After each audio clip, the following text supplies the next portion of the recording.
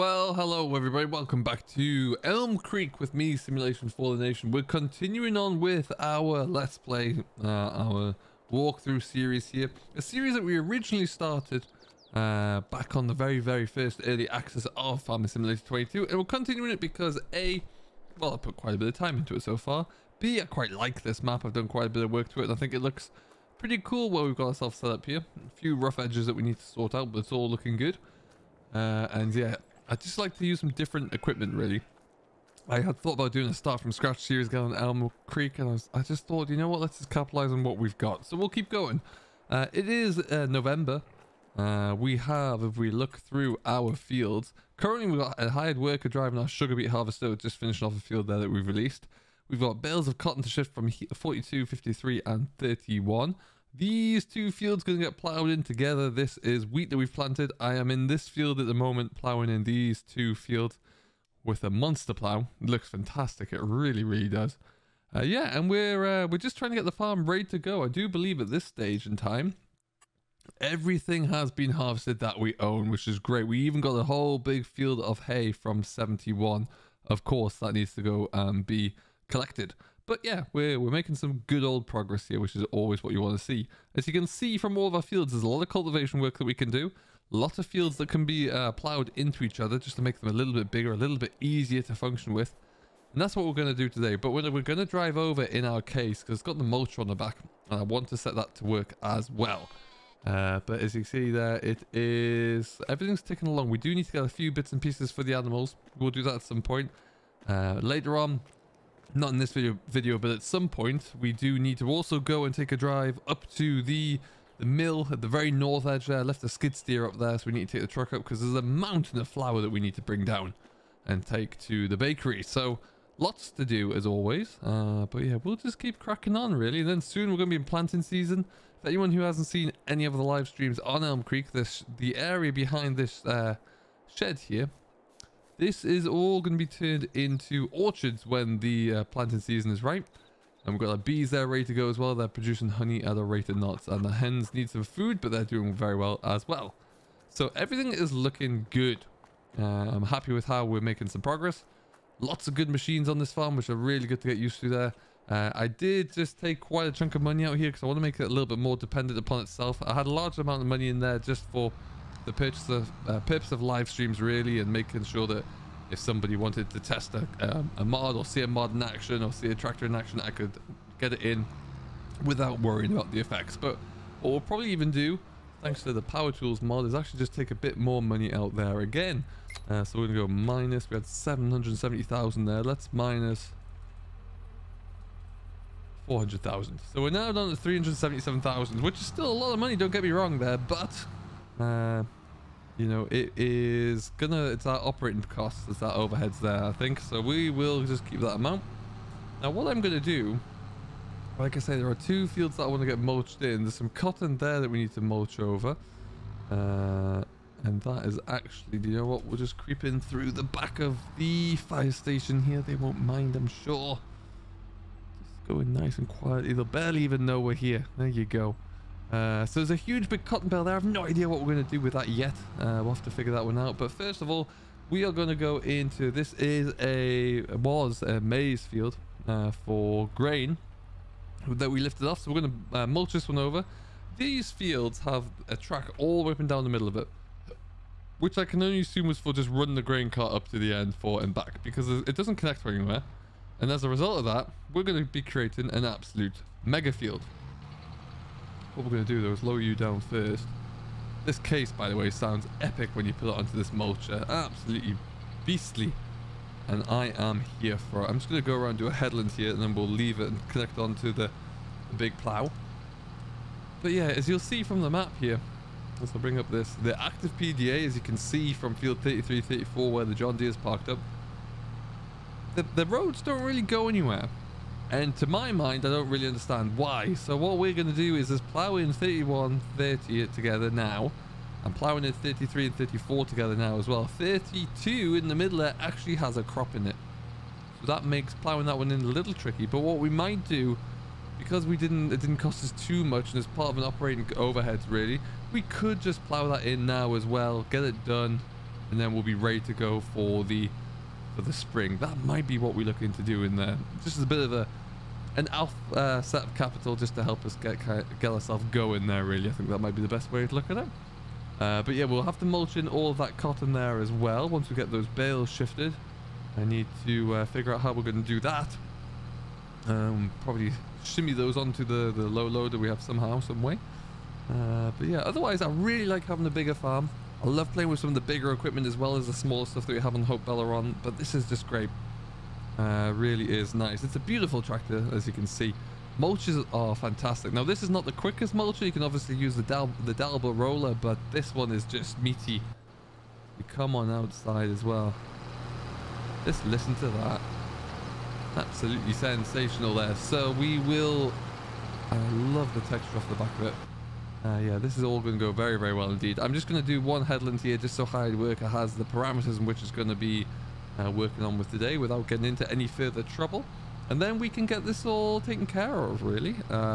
Really, really loving the idea of building this into one big field there. We've got a big X9 combine, and I just feel like some of the smaller fields that we have, particularly around the south side of the main yard there, in the 40s, they're just, by the time you get going there, it's 2 passes and it's ready to move on. So I want to change that, correct the ways of that a little bit.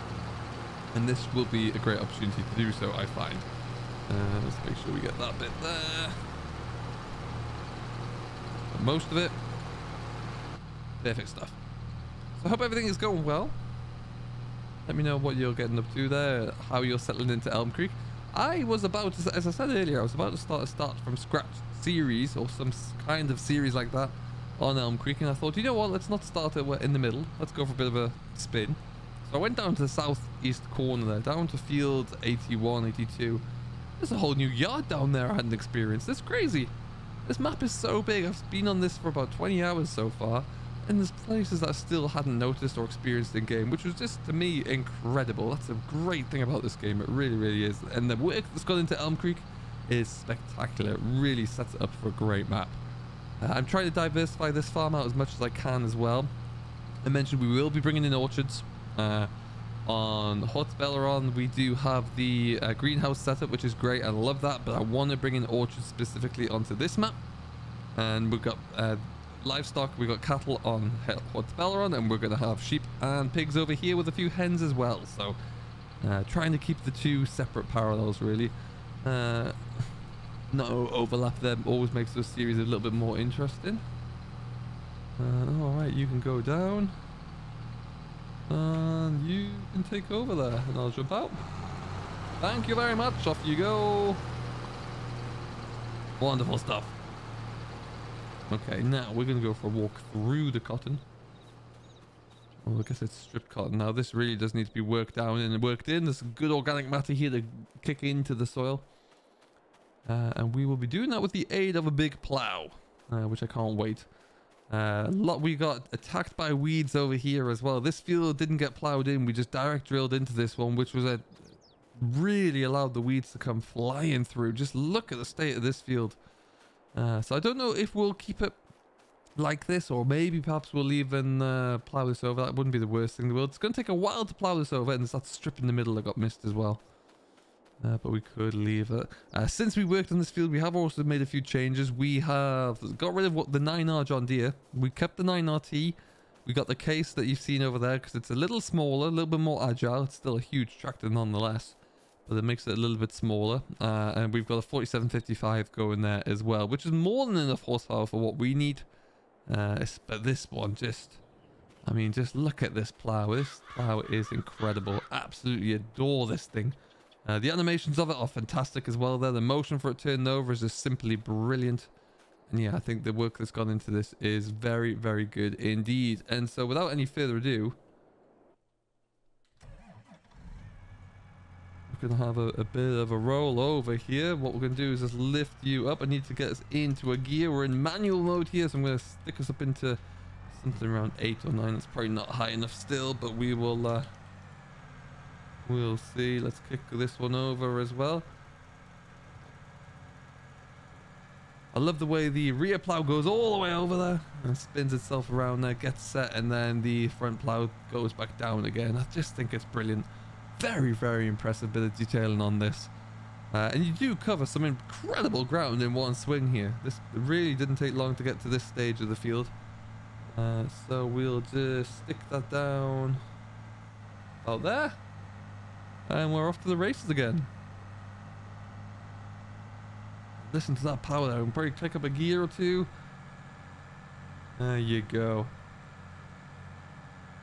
And we're off.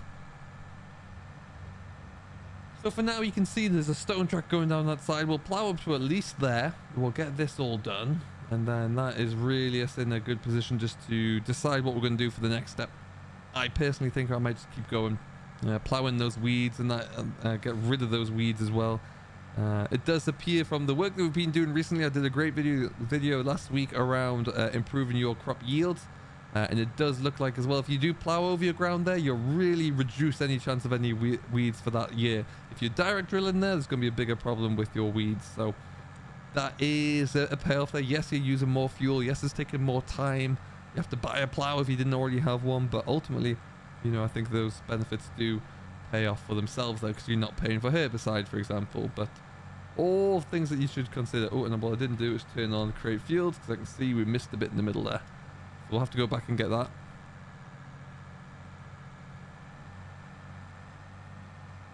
But yeah, everything else is looking mightily impressive. Beautiful soil here once the packers have rolled over it there. And it's looking very, very good. Very happy with this. Just look at the animations on the furrows there as well. It's another nice little update for FS22. It does look very good. That and the new fill planes that you can see when you're filling up trailers. Like it an awful lot.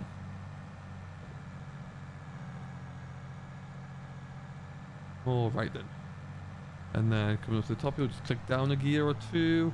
We're going to lift out about there. Up she comes. Spin herself around ever so slightly. You get quite a turn circle on this as well without ever fearing locking it.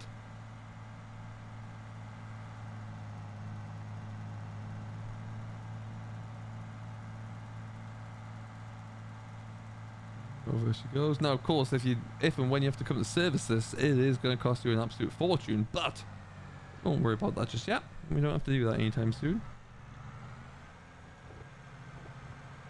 There you go.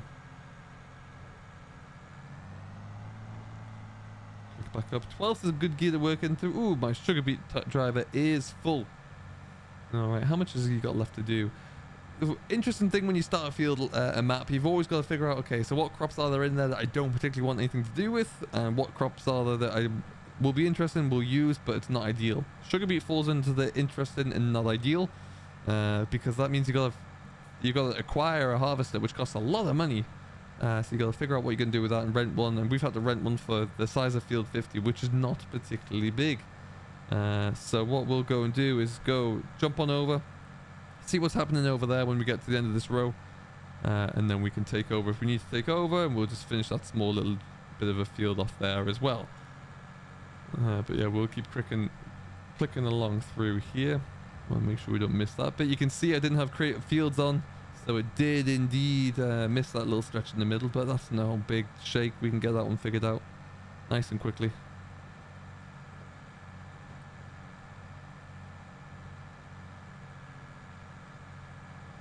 Because if you miss bits like that, that is what causes the stripes in the field over the road there, where it just doesn't clean those up properly, which we want to avoid. We'll make sure we're still clearing off everything there, which we are. A lot of stones coming up in this field though. Most of these appear to be relatively small, so we might get away with just sticking a roller on here, but I don't know.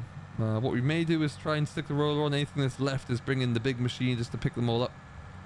But yeah, there's a bit of a different shape and size in some of those, so we'll have to have a look. See. Now I've noticed that we are still getting charged for that for the sugar beet harvester, so I'm going to figure out what's going on over there, and then we'll come back and continue with the plow. Excellent stuff. Problem solved. Everything is looking good over that side. Ooh, we have to make sure we miss all that. Yeah, so after we get this field plowed up, I think we're just going to plow it now. We're going to leave it over the winter there, maybe roll it down, get it ready to go, and then it'll be ready for the spring. Let me know, because we're not going to get onto doing all of that today, but let me know if you think we should just plow through everything and continue to make one hyper big field, or what we should do, because I am very keen to do it. And it'll be pretty cool to see a field the size of 30, 31, 32, 33 and 34. It's going to be pretty big indeed, so we'll have to have a look at that one. Same thing you could do if you own 68 and 69. You could quite easily stick those into one as well. But yeah, otherwise we're going to keep pushing along, and then we'll see how everything comes together. Harvest wise, everything is done now. Everything kind of yielded okay, some of it not so good, but then you expect that when you just take over the fields. We've got as much of it as we can in the storage still. Like I said, we have an absolute mountain of wheat, the flour, to go and shift from up at the grain mill there. We already shifted one load from there down to the bakery, which is just, well, pretty much just over there, to be honest. So we'll have to go and do that at some stage as well. But yeah, otherwise it's been okay. It's been okay. What we need to do now is really focus on making sure we have the best yields possible, and we're doing that by plowing everything over the first. Everything that can be mulched in is being mulched in as well, and we'll make a bit more progress that way. That allows us just to be able to really control what our yields look like moving forward, which I always think is crucially important. Alright, and now we need to just get ready to turn around. It's getting smaller and smaller and tighter in this little corner to turn, but we'll figure out how we can do that. And then we'll be off to the races. Okay, just have to get a bit of a tighter lock on, a bigger, wider loop around the corner here. Get that looped over, but anyway. Oof, a lot of chunk of metal here, that's for sure. I do like the parallax occlusion mapping on the track here, though. That does look very good. Maps, the little tracks do look very 3D. It's a very impressive technology they've implemented there. We're gonna just stick you down into the ground there. Ooh, bit of stress on that plow, but never mind, we're through. I do love the soil texture on the plow furrow as well there, again through the parallax occlusion mapping, but it just looks so good. Granted, it looks very soft land, looks very much like boys land as you would say, but it's still very impressive nonetheless there to see this step up from the 2D texture that we've had for so many years. It does look very good. The animations across the board are just very interesting as well. Got a bit of a twitch on of an electric pipe cable there, but never mind. Not quite sure what's causing that. Okie dokie. Get out of here, birds. Come on.